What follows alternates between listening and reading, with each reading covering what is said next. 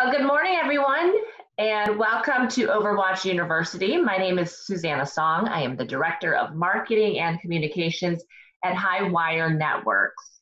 And if you don't know already, Overwatch by Highwire Networks is a sponsor of Overwatch University.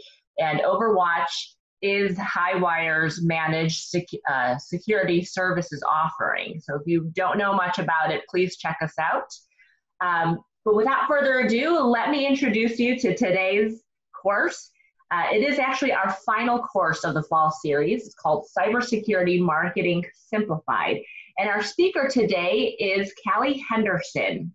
And Callie not only is the founder and senior partner at Buzz Theory, she's also Highwire's marketing consultant. We go to her for everything, for strategy, just give it to deliverables, and she is awesome. She is my partner, does amazing work for us, and we are truly thankful and just ecstatic to have her on our team.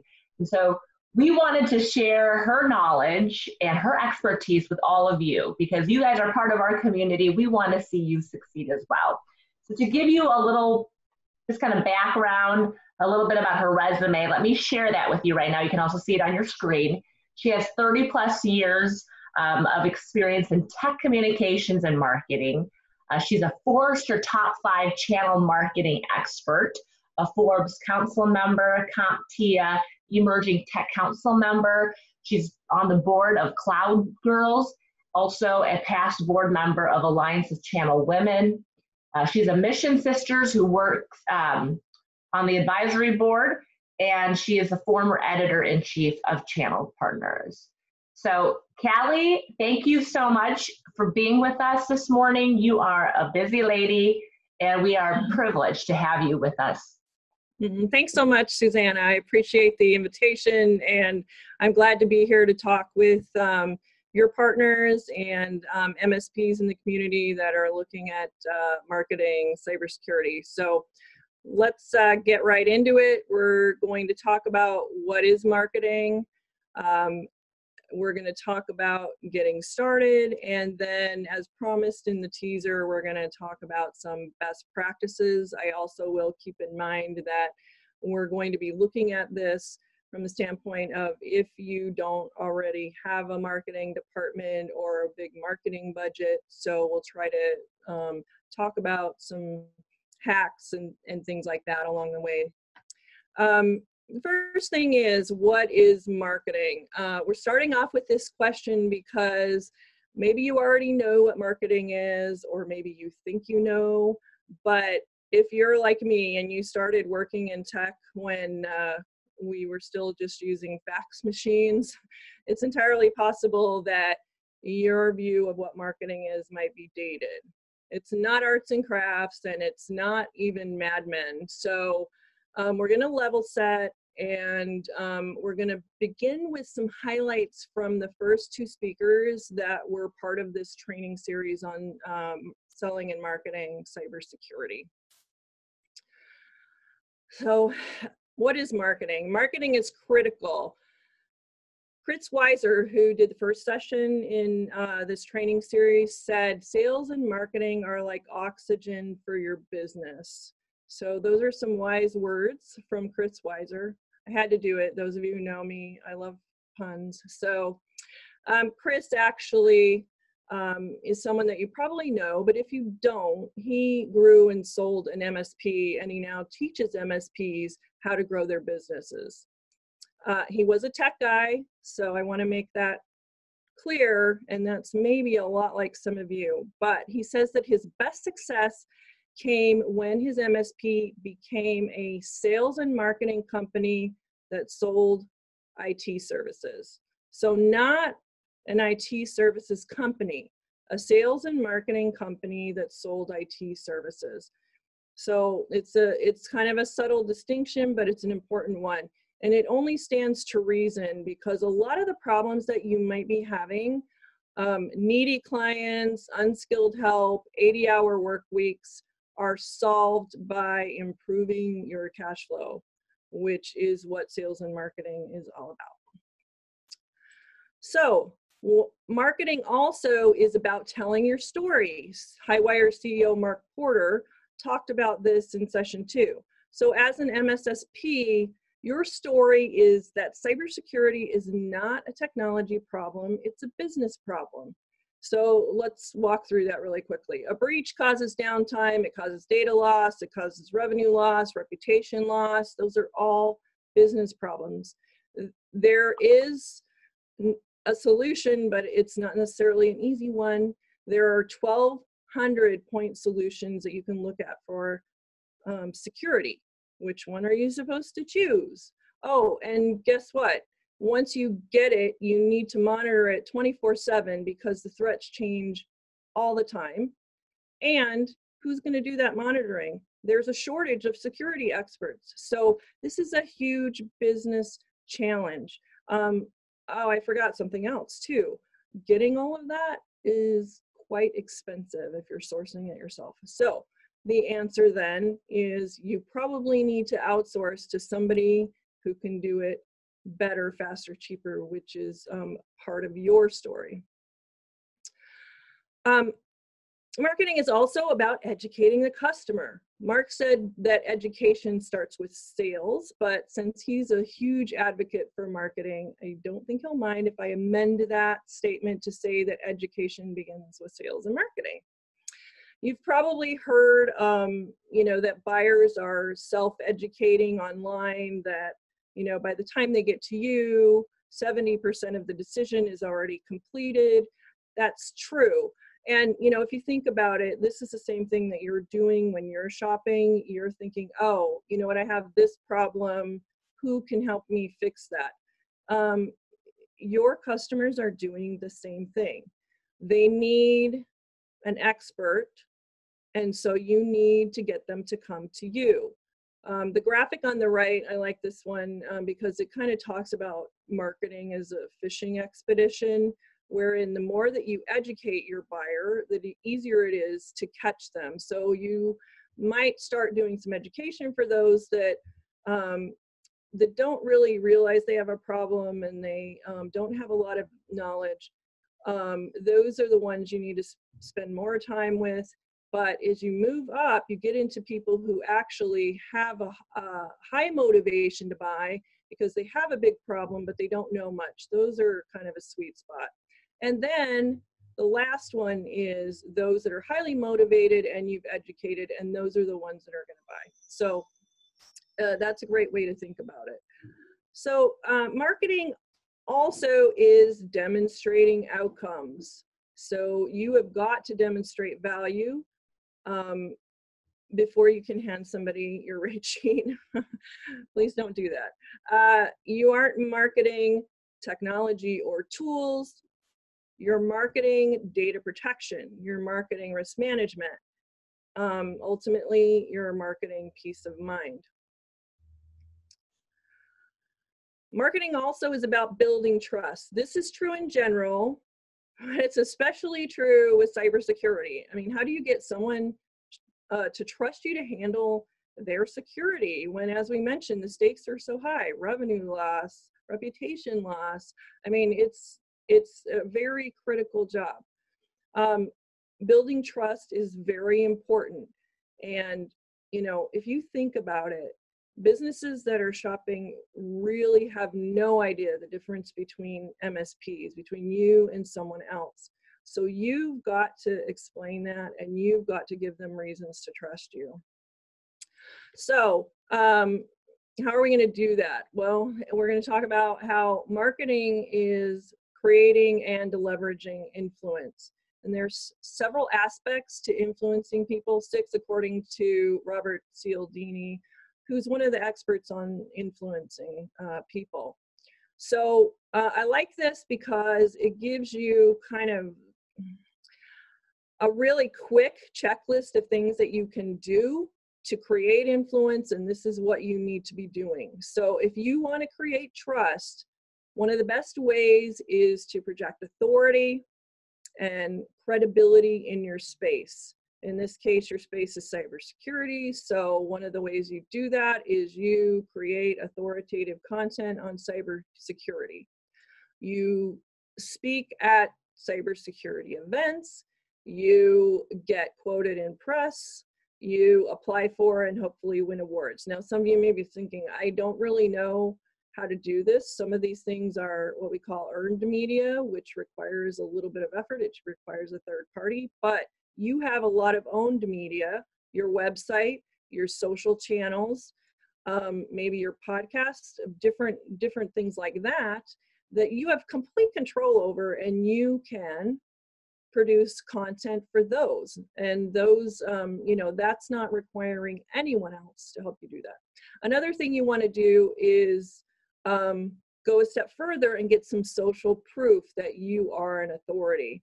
So one of the things that you can do is look to your customers, get testimonials from them, maybe showcase case studies for some of the successes that you've had for your customers. And that is one of the best ways. I didn't put it in this deck, but one of the things that Tech Target, which is a big publication you might be familiar with in the tech space, they had put out a chart that showed every part of the buying cycle.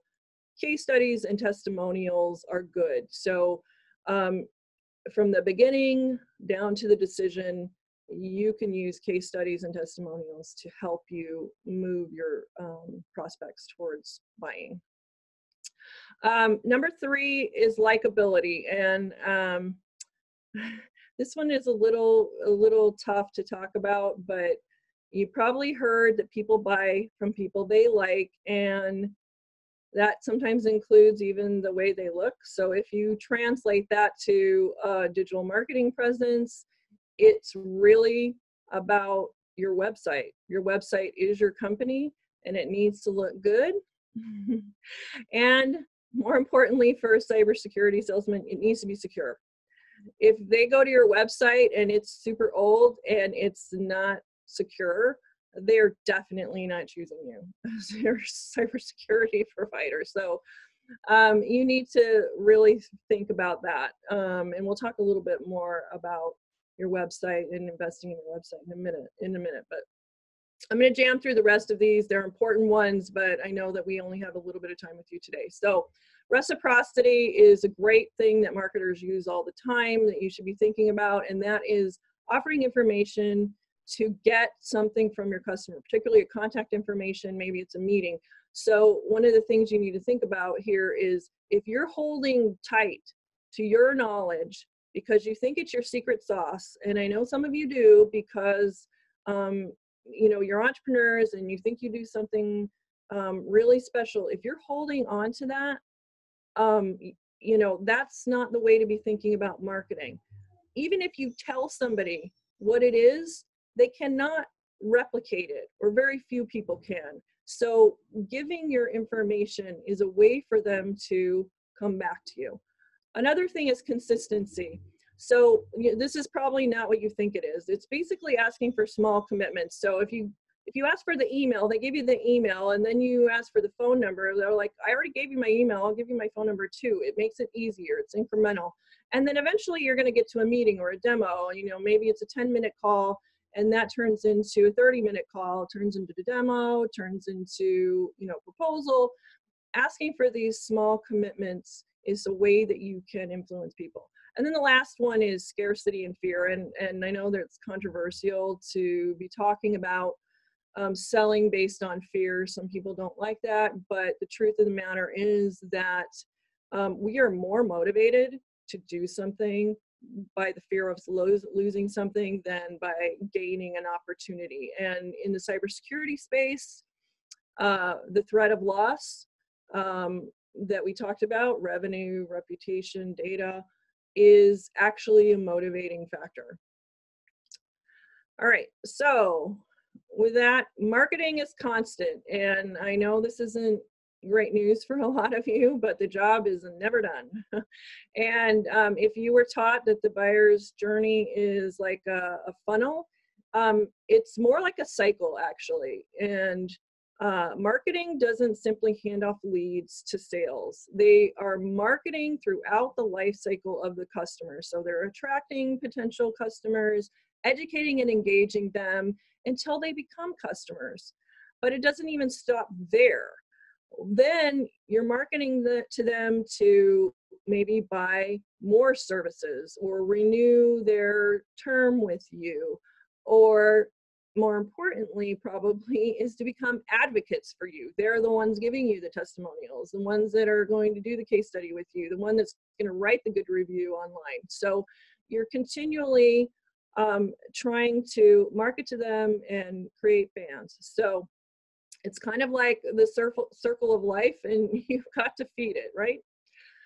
So now we're going to get to work. I'm going to go over a few things that you need to do first, and then we're going to get into some of those best practices and hacks. First thing you need to do is articulate your unique value proposition. And if you haven't done this work, literally writing this down in succinct terms, you need to take the time to do it. Because if you don't know how to explain your value, how is somebody else going to understand it? So I know it sounds basic, but you really need to take the time to do this. The next, oh, here's a great example. I forgot I put this in here. Overwatch's value proposition is Cybersecurity Simplified. It also happens to be their tagline, but it doesn't have to be that way for you. They, managed to make it work. But here's how they back it up. They talk about all the issues that are the challenges in cybersecurity. So too many siloed solutions, constantly evolving threats, rising regulatory mandates, alert overload, a very expensive cost. And then they answer those. They offer complete security, 24/7 operation, continuous compliance, targeted response using AI and machine learning, affordability. They changed the model. It's a subscription-based service that requires no capital outlay. This is their value proposition. And as their partner, it's also your value proposition. So they've done some of the work for you if you end up working with them. But this is an exercise that you need to do for your company. On top of this, even if you are working with Highwire, you'll have some of your own things that you do differently that also are unique. And you need to make sure you know what those are. Then you want to identify your ideal customer profile. What businesses are you targeting? And if your answer is all businesses, anybody with money, then you actually don't know who you're targeting. You want to do this exercise. Take a look at your best, and by best I mean most profitable customers, and see what traits they have in common. Then you can begin to market to companies that are similar to them. You want to, here are some of the questions you want to ask. I'm kind of going to skip over some of this, and you can get the slides later, but from Susanna. But you want to identify who they are in some level of specificity. And then you also need to look at who is the buyer inside of that company. And I will tell you that you might have more than one.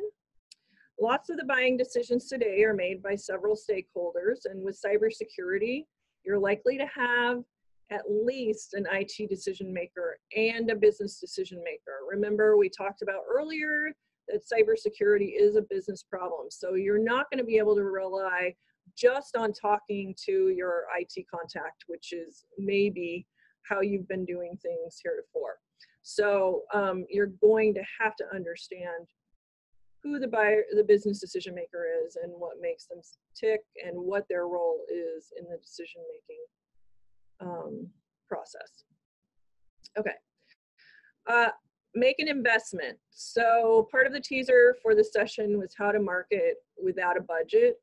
And unfortunately, I'm going to tell you it's not possible. Even if you do no paid promotions, you add no staff, and are doing everything yourself, you've still got to allocate parts of your salary, and you've got some tools that you need to have that you're going to have to budget for. So it's important to remember that what Chris said, marketing is oxygen for your business. So it's like breathing. Marketing is necessary. It's an investment in a healthier business that you can that you can grow and a marketing, excuse me, that you can grow and then you'll have more money to invest over time. So a good way for you to look at what should you budget is a percentage of revenues, and looking at B2B services firms, it's about 12% right now. This number is actually high because of the COVID situation, and the numbers are a little off, and the reason is because some revenues are coming down when you're looking at averages. So I put in here the trend line so that you can see some more typical numbers. The trend line does aggregate B2B and B2C. B2C companies typically spend more, particularly if you're in the smaller business size. The B2Cs are definitely going to be spending more than you. But in 2018, it was about 7% for B2B companies. So, you know, if you're thinking somewhere around, you know, between 7 and 10%, that might be a good starting place. Your goal obviously is for marketing to be self-funding. I mean, you don't want it to be a cost center. That's not the goal. But at first it might feel like a cost center because you're going to have to make some initial investments. But you can ramp up your budget as you start and you achieve more successes. Make a plan. So I really want to say just do it, just get started, and really that's better than doing nothing. But I would recommend that you have a plan, and it doesn't need to be a big, giant, huge marketing plan, but you need to have some direction. So it can be as simple as articulating a goal or goals and how you might achieve them. What strategy are you going to use? And then what tactics are you going to use? So the actions that you're going to take to execute on those strategies. So let me give you an example. Your objective is to increase leads by a certain percentage. So how are you going to do that? One way is you're going to try to increase web visitors by a certain percentage. Another way is you're going to try to boost form fills by X percentage. Again, form fills are going to be getting you new names. So how are we going to accomplish either of those? Well, to increase web visitors, you might want to do Google AdWords and bring people to your site, and that's a paid strategy. Or you might want to use earned media strategy by posting links on your social media content. That only works though if you have followers. So if you don't, you might also have to do paid social. And you want to boost form fills. You are going to perhaps offer a free ebook on the landing page from the Google AdWords campaign. Or another tactic you might do is when somebody's on your website, you have a pop-up ad when they exit before they go that offers them something. Maybe it's please subscribe to our newsletter, or maybe it's that same ebook that you're promoting. So those are just some of the things that you could do. And you'll notice that all the goals have some kind of a number on them, a percentage. I recommend that you do this because this is how you're going to measure success. And it isn't, we can talk about how you would figure out those percentages. And if you want to talk to me about that separately, we can discuss that. But the gist of it is make a goal and make progress towards that goal. And if you need to change the goal and make it more, that's awesome, because that means you're having success. So, so anyway, you just need to make sure that you are measuring. All right, choose your channels. So the reason I put this up was because in the conversation that Susanna had with Chris Weiser, one of the people that was on the call, one of the attendees was talking about some of the tactics that she was using. And Chris said, well, you know, some of those things I was doing 10 years ago, and maybe you need to refresh what you're doing. And right now, it's really important to be asking yourself this question, because some of the channels that maybe you might think to use aren't available to you now, like live events. We're just not doing those. And I know that a lot of people, especially in tech, relied on trade shows to get their leads, you know, chamber meetings, some of the bigger events, the big tech events. a lot of my clients are the same. That was one of their big lead generating places, but they're gone for a while and we don't know exactly when they're going to come back. Maybe they'll only come back in a small way, but right now digital first is the way to go. The other thing you might want to think about though is that some of these traditional methods actually still work. So referral marketing works always. So you need to be thinking about that. Press, this is a huge overlooked marketing opportunity for you. And particularly I wanted to bring it up because if you subscribe to a press distribution service, it is one of the cheapest ways to advertise and get SEO backlinks, so which is something that you need to get in order to increase your domain authority for your website. And I know that's a little in the weeds, but just trust me, it's something that you can think about doing, and it's one of the cheaper methods of getting exposure. You can still obviously telemarket. Hopefully you're still doing that. And I've even heard some people still doing some direct mail, but they're doing it in concert with some of these other methods that are more digital. Build your toolkit. Okay, so as part of your marketing investment, you're going to need some basic tools. As we've discussed, your website is all important, especially in a digital first world. You need it to look modern, and if your website is dated, and some of your websites are dated, I'm sure, you really need to fix that. Typically, all the marketing efforts that you're doing lead back to your website. So it's critical. It's like the hub. I know there are some newer marketing techniques like in social downloads and things like that that don't, but by and large, the things that you're going to be doing probably will lead you back to the website. So you need to make sure it's good. You also need to get an email service provider like MailChimp or Constant Contact. And a marketing automation system would be nice. MailChimp has some limited availability. HubSpot has better. You need to set up your social channels. I guess I skipped those. And you'll probably want to tie any of your CRMs, your marketing automation to your CRM. You're probably using one or a PSA system of some sort to manage your customers. You also need Google Analytics on your site. Couple newer things you can try: text-based marketing and chatbots, and we're going to talk a little bit more about those. I would put them as optional, but I think they're things that you might want to think about.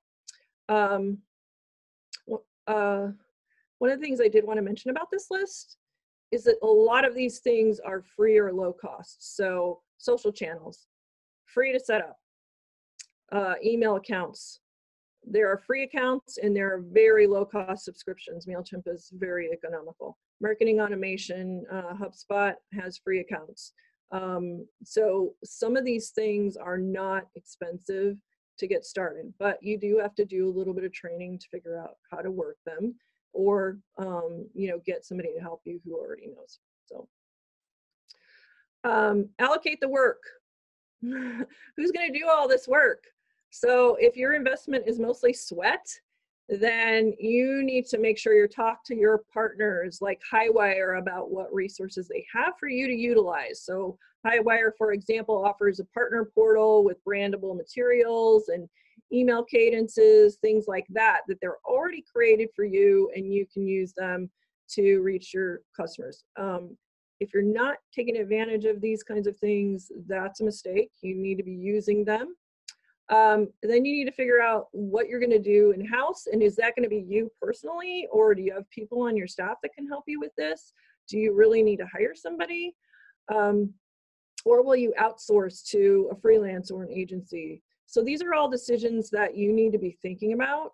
And you can kind of change your strategy over time, by the way. So if you're going to fill the gaps in your organization, you can go to a full service agency, which is like what I do. And it's not unlike what you might call a virtual CIO that you probably offer. It's a fractional marketing department. So if you can't afford to hire all the experts that you need, a digital marketing person, a creative person, a social media marketer, a content person, a video person, then you can rent out ours or another agency. There are also agencies that are more specialized. So they might just do pay-per-click, or they might just do PR. And so, you know, if there's an area where you're just really needing particular help and you don't have the expertise, you might consider somebody like that. Another option is freelance. These are specialists in certain areas.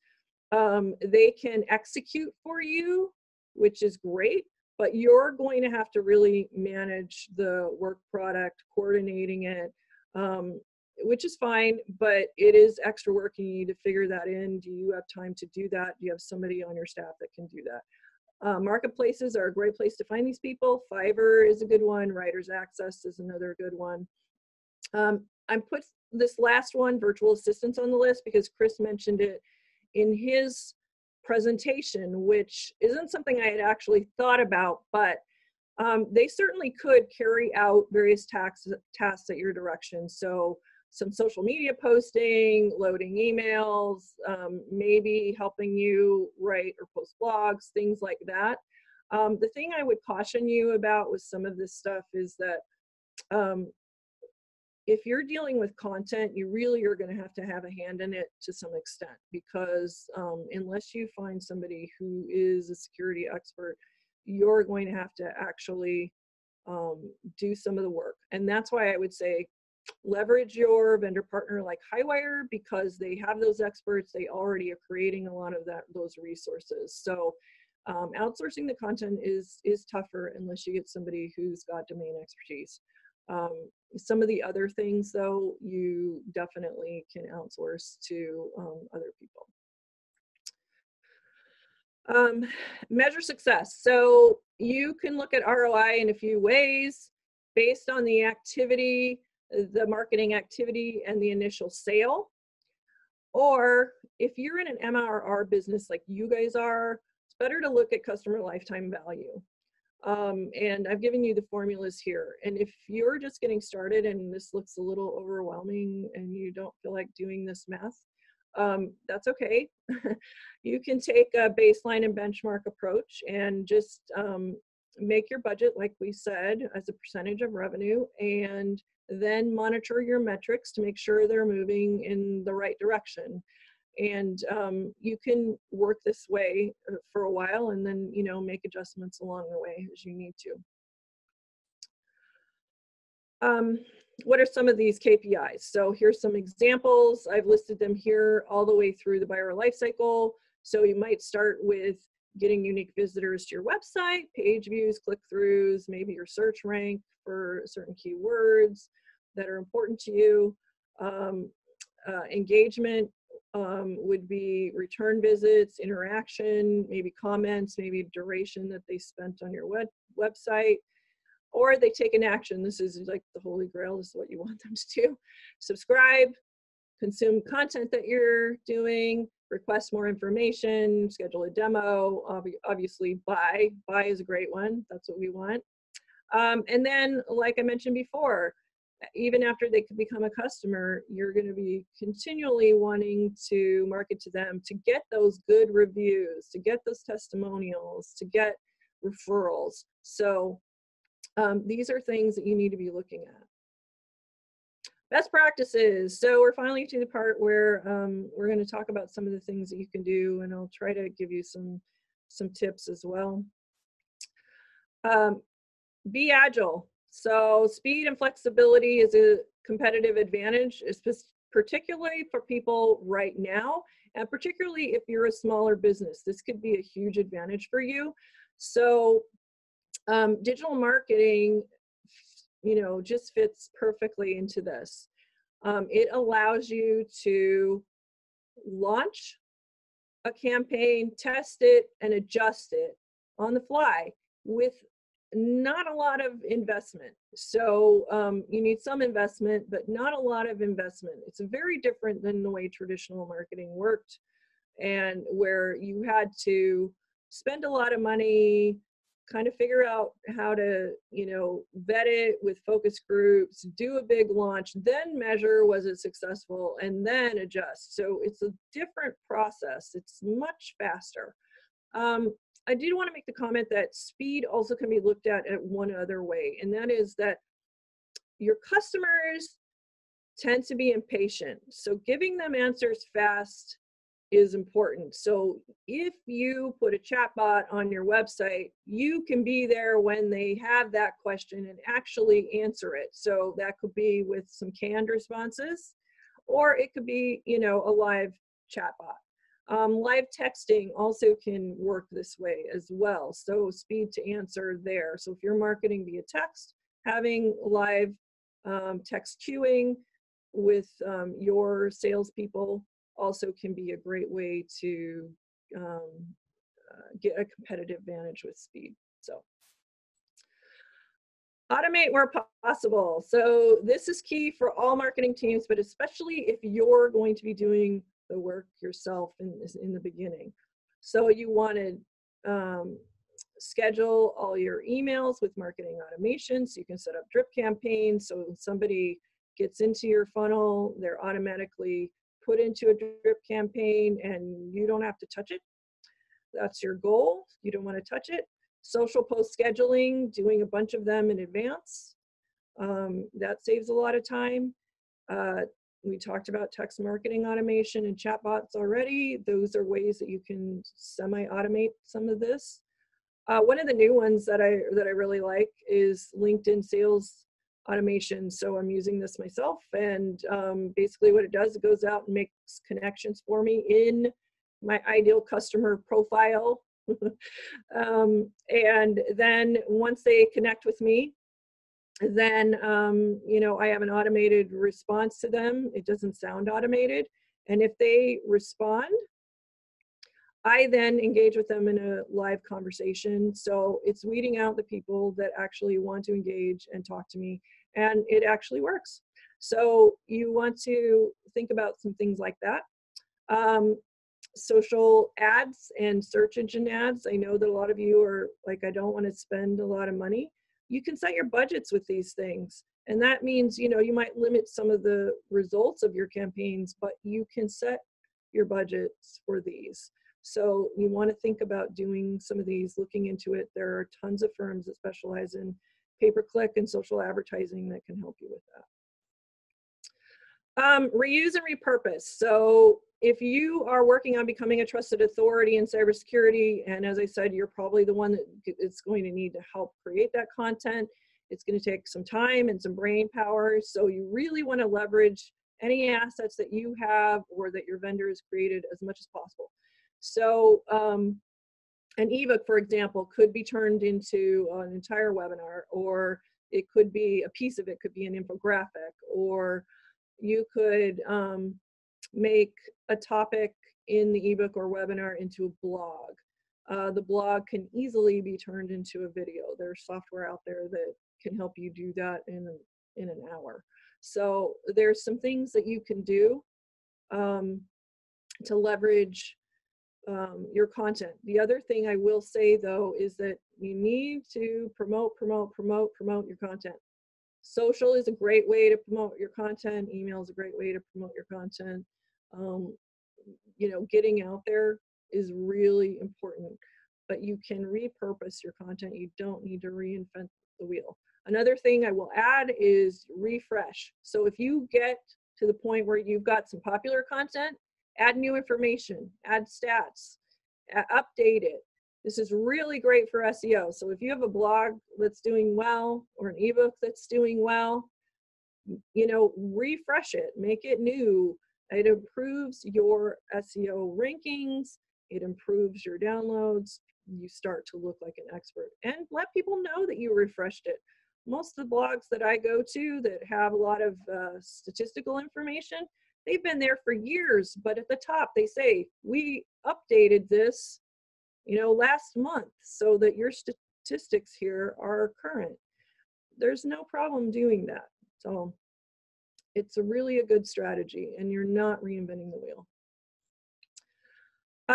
Create multi-touch campaigns. So you probably heard about the rule of 7, that people need to hear something 7 times before they remember it. That's true in marketing, and truth be told, it's probably a lot more than 7 times. And when we were looking for some data. Actually, Susanna found this one.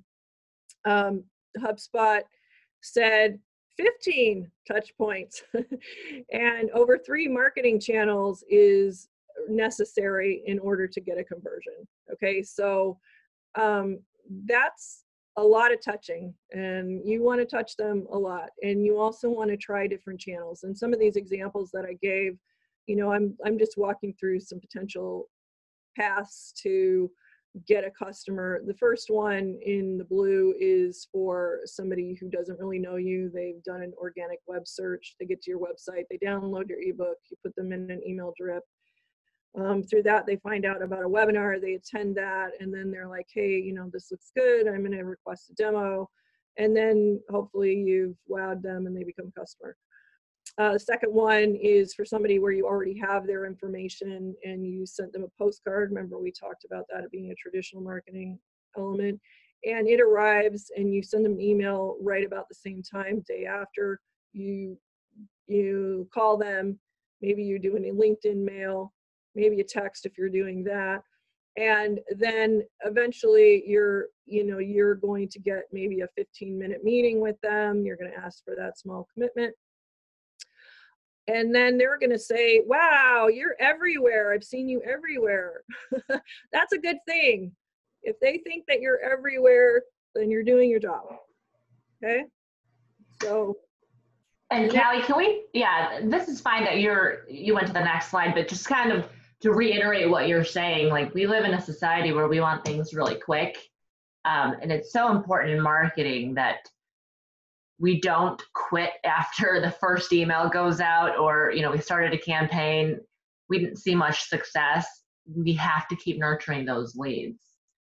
Put them in your, you know, marketing for sure and platform and keep going at it. Because if you look at this chart, I mean, this is very typical actually of what I see with our leads. By the time they fill out a form, and I can go back and look at the history, there are at least 12 touches, right? So we've sent them emails, they've attended webinars, maybe we saw them at an event. There's just so many different touch points before they actually are ready. And really, it's not our journey, it's their journey. So we have to be very cognizant of where they're at. And sometimes, you know, they'll open the email, but they're not ready to buy. Actually, that's a lot of the time, right? But when they're ready, they'll remember you because you've done a good job. The other point that I make is that not all of these touch points they might see. So, you know, like if you're trying different things, especially in the second example in red, maybe they got the postcard, but you mailed it to their office and they're working from home, which is a problem, right? So they didn't get it. Or so that probably wouldn't have been a good strategy. But let's just say it's not COVID and they just happen to be a telecommuter and you didn't know that. Or you sent them an email and it went to their junk. Okay. Sometimes you're going to have to try different things because you're not always going to get them on every try. So being everywhere is really important because you're probably bound to run into them. That's why it's great to be, you know, a speaker, get into other channels where that you don't own if you can, be part of associations where you can be visible there. You know, there's lots of different ways you can do this, but you need to be visible, and this needs to be part of your daily activity is doing all of these things. All right, so play the long game. So this is to Susanna's points. Prospects buy when they're ready to buy, not when we're ready to sell them. We're ready right now. They're not ready. So what you're working towards is mind share. Mind share is very important. I love this little stair-step graphic from Microsoft. It talks through their study on the contacts that are required in order to get somebody to convert. And by contact 7, remember the rule of 7, you're finally becoming top of mind for them, right? Contact 7. Most people give up after 2 or 3 contacts thinking they're bugging somebody. Well, you know, maybe you are in some cases, but in a lot of cases, they're just not ready and they just need a little bit of time. And if you just keep calling them, contacting them, emailing them, eventually, you know, you're going to be the person that they remember. By contact 8, Microsoft says that you may be the only one who's actually made 8 contacts with this particular person. So by contact 9, if they're going to buy, they're probably likely to call you. So that may not mean you're going to win the business, but you'll at least get the opportunity to talk to them, submit a proposal, and you know, that's really what you're searching for, is that opportunity to get a proposal and hopefully win their business. So anyway, the last thing that I'm going to leave you with is be consistent. So stick to your message, because they need to hear it 7 times or more. You need to keep saying the same things over and over, and you're going to be sick of it, but they may be hearing it for the first time, even though you've sent them 7 different things, or you've you know, worked with them 7 different times. They're not going to necessarily digest it. So stick with your message, publish regularly, be on social daily. Also, one thing about social, you can outsource this to an extent, but if you are not out there yourself, that's a problem, because you really create those conversations and relationships, and you need to actually spend some time. I recommend that you just do it every morning before you get into email and the crazy. Even if it's just 10 minutes or 15 minutes, you need to be out there every day, commenting, posting, talking to your people. If you can make it an hour, that would be better, but do what you can do. Schedule your outreach. Remember, automate where you can. That will make your life much easier. Run your campaigns over time, multi-touch, and follow up as much as you can. So I wanted to also provide you with a few marketing resources. These are places that I go for information that I love. A couple of them you might really enjoy. I did add the Wiser Agency on there too, since he was part of this series. Chris does help a lot of MSPs with their marketing programs. Another one that I really like is Paul Green. He's from the UK, but he's also very excellent. So if you're not following him, you should be. Sales Hacker, I know it's not about marketing, but I just love that site. So it's kind of like a community site. I would look into that. And then of course there's a ton of content marketing resources for you as well.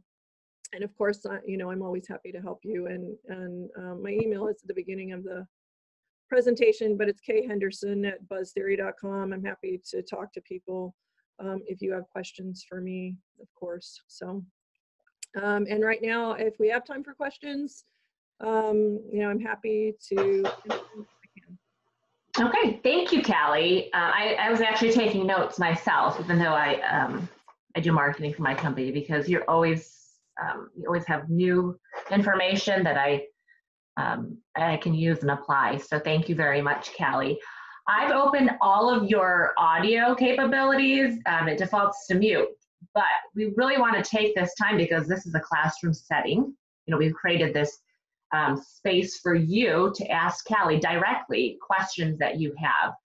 One person already asked if Callie could provide this PowerPoint presentation for his marketing team, and absolutely. We will have this available for you to review, to share with your team. So let's go ahead and ask Callie questions that you may have. If you need her to maybe repeat something that was unclear during the last 45 minutes or so, go ahead and unmute and ask away. Doesn't seem there. I did add your email address to the chat section. So if there are any so if you have a follow-ups, particular specific problem that you're working right now and you want to chat with me about it, I'm super happy to do that offline. I know sometimes it's awkward to talk about specific things here. I will say that one of the things that you might run up against, and if you're the lead on your marketing efforts and you're the CEO or in the C-suite, you might not have this problem as much, but sales and marketing alignment is a big issue, and where are the lines? So really, you need to stop thinking about sales and marketing as being two different groups. We're both on the revenue team. A term I just heard, which I don't know how long it's been out, but I just heard it, was revenue marketer. And if you think about marketing as part of your revenue generation strategy, then that's thinking the right way. It isn't just, yeah, I'm going to make things look pretty. Yeah, you want to have a good brand, but that's not it. You're trying to help get customers together, and we're working together. So one of the things that you can do if you're the sales lead is learn how to work with your marketing team. And maybe it's you, maybe you're both, but if you're not, make sure that you are working in lockstep with them. You know a lot about your customers. You know what their pain points are. Share those with your marketers, because they can create content to help you educate those customers, to help you get over those objections that they might have, to help move them through the cycle. So that's one thing that I would recommend that you do. Obviously, if you're the boss, then it's coming from you and coming from the top, and you can make that happen. You might be doing it yourself, but definitely don't make marketing the enemy of sales, because that's not it. You're both on the same team. Since you're attending this webinar, I'm guessing that you're more of the mind that marketing is important, and that's great. I just would like for you to be set up for success and not go down that road where they're two separate teams that are have totally different goals, because they don't. Marketers have revenue goals too. So. Yeah, very good point. I have a question. Yeah. My name is Mark Porter, Highwire Networks. Nice to meet you, Kelly. Hi, Mark. Thank you for doing this for us and our partners today. One of the things I know, it took me about 17 years to figure out that marketing was actually important, and I do not object to you amending my quote. I think that's absolutely true. I'm just curious, in the other organizations you work with or with other entrepreneurs that you work with, we made a decision, as you know, we work through our EOS process for running the business.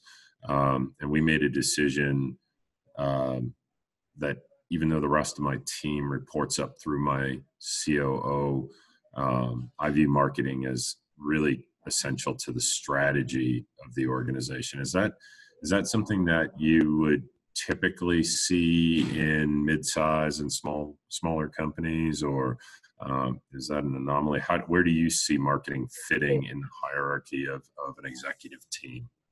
Yeah, so the bigger they are, the more likely they are to have marketing at the table. But that's not always true. There are a few companies that have been built solely by sales, and they don't appreciate the value of marketing. And here's what I would say to that is that, yeah, you have been successful solely on sales, but think about how much more successful you could have been if you actually did marketing, or, so it isn't an either or type thing. You need to do them both in lockstep. So I do think it's harder for smaller companies, particularly the ones, and I don't like to be stereotypical, but I'm going to do it right now. If you're a tech company, you're probably in a smaller one, you probably were founded by a tech person, right? Somebody who was just really good at tech. And that's great, but the comfort and the expertise isn't going to be in the sales and marketing. You're sort of forced into the sales part because you have to get revenue.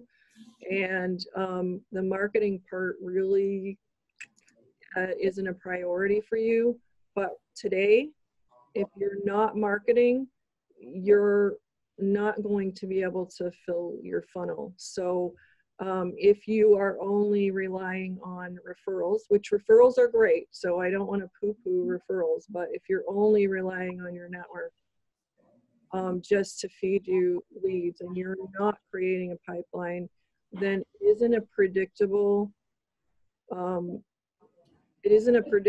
thing. So let's just say a pandemic hits and a bunch of your clients cancel on you, maybe, or something happens, they go out of business, whatever. How are you going to replace that revenue if you don't have a pipeline?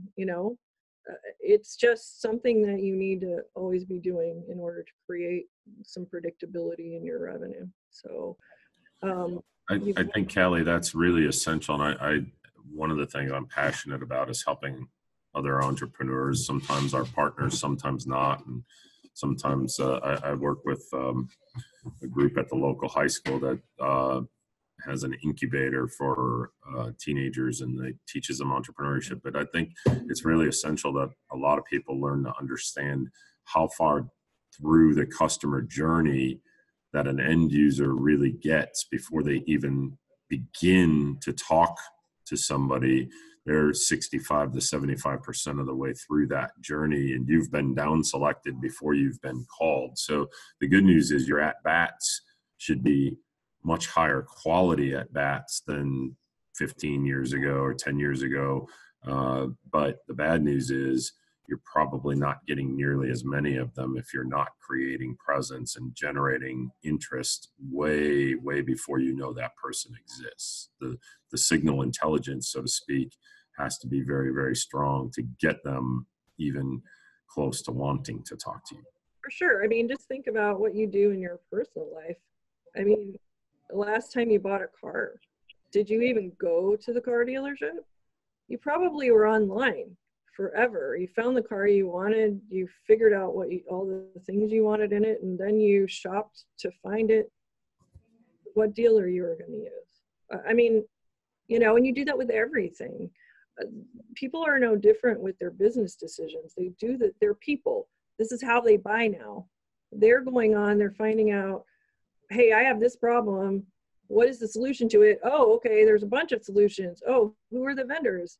Okay, I'm looking at the vendors, and I go to all their websites, or I attend their webinars, or I read their materials, and or I go to comparison sites, or what. I'm doing all my research there. If you're not there, they're not even looking at you. They're not even looking at you. So, it's a problem, and there's lots of ways to solve it, like we've been talking about, but you got to do it.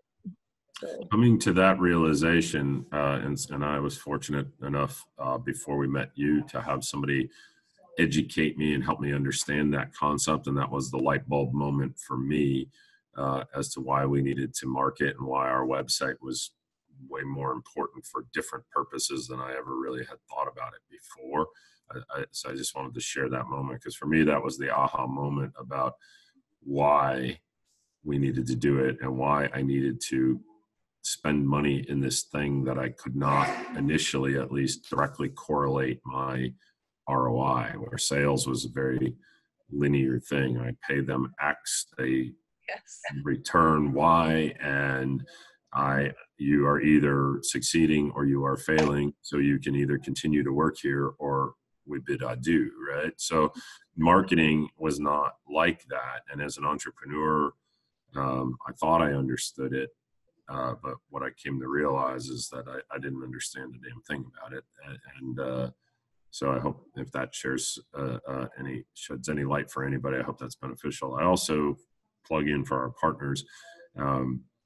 Next year, you'll start to see that we're going to be working very diligently with Callie and with some other resources that we have in-house, because we have a bunch of resources in-house. Callie is essentially our consigliere, if you will, and the terms, mentoring us all on our journey and helping us with making sure our messaging is consistent and giving an outside view, so that when we sometimes live in our own echo chambers and fall in love with our own ideas, Callie can help others explain why I'm always wrong. It's easier for her sometimes, but in the future, next year, and we'll have some announcements about this in first quarter, we're going to be looking to put together packages for our partners and leverage off of the things that we've done and the expense and investment that we've made to try to help our partners accelerate their marketing journey and work with us to not just sell more security and more of our Overwatch platform, but to improve your own business. Excellent. And by the way, you know, we were trying to talk a little bit about marketing cybersecurity today, but all of these things obviously work for any of the services that you're selling. So if cybersecurity is just one of them, you know, all of the services that you're selling can be sold and marketed this way. So it's just a good practice. And, you know, it takes some time to get going, but you got to start. And I would say, you know, if you're not doing it, start now. Okay, well, guys, it's 10:01, and I don't want to take more of your time and respect that you guys all probably have a busy schedule today. So thank you for all of you who attended. Again, take the certification exam for CPE credit on the partner portal. If you are not our partner and want to know more about what we offer, go to our website, highwirenetworks.com/Overwatch. And remember, if you want to continue this conversation, we're on social, Facebook, Twitter, LinkedIn, find us. We would love to chat with you guys, answer any of your questions, and just, like I said, be part of, you know, a greater community, and that involves you and us together. Thanks, guys. Thanks, Callie. We'll catch up later. Bye.